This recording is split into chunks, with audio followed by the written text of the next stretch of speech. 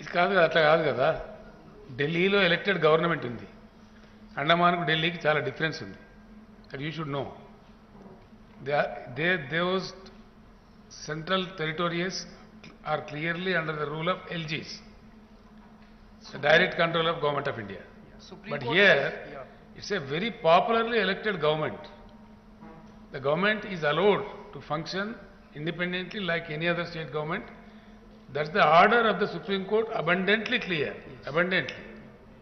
The question here is, if the Government of India doesn't honor the Supreme Court, then what will be the fate of the country? Yes. You don't do it yourself, you don't oblige democracy.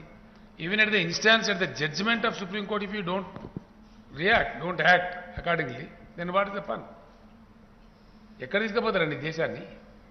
ఏం చేయదలుచుకున్నారు? ఈ గవర్నర్లు ఏంది, ఇదంతా ఏం జరుగుతుంది దేశంలో?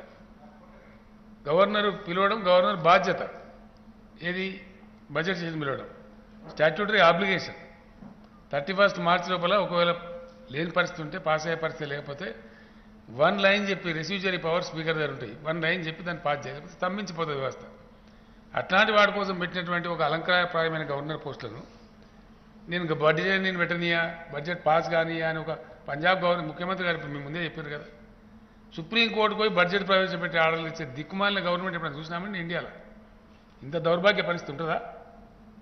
ఇంత senseless ఎప్పుడైనా చూసినామా? ఇక్కడ దురదృష్టం ఏంటంటే, ప్రజాస్వామ్యం పరిణతి చెందుతున్న కొద్దికి మెచ్యూరిటీ లెవెల్స్ పెరగాలి.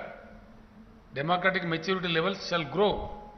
అట్లాంటిది ఉల్టా రివర్స్ అయిపోయి ఆటవిక రాజ్యంలాగా, పాశవిక రాజ్యంలాగా.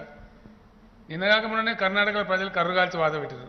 వంగి వంగి ఫర్షీ స్థలమందులు వెనకడ ఇట్లా భూమి మీద వెనకడ దండం పెట్టారు. ఆ వంగి వంగి కోద్దండాలు పెట్టినా కూడా తీసి చంపి పడేసారు అక్కడ. దాన్ని చూసినా కనీసం బుద్ధి రావాలి.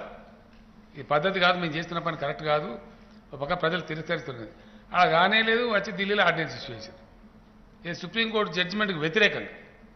That is what we are condemning.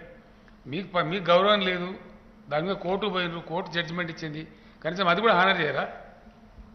ఇది అన్నిటికీ కాదు ఇచ్చింది, జడ్జిమెంట్ వచ్చింది అన్నిటి మీద కాదు mister Rahul.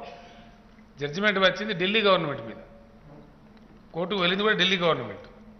Thank you. Thank you. Thank you. Thank you. Thank you.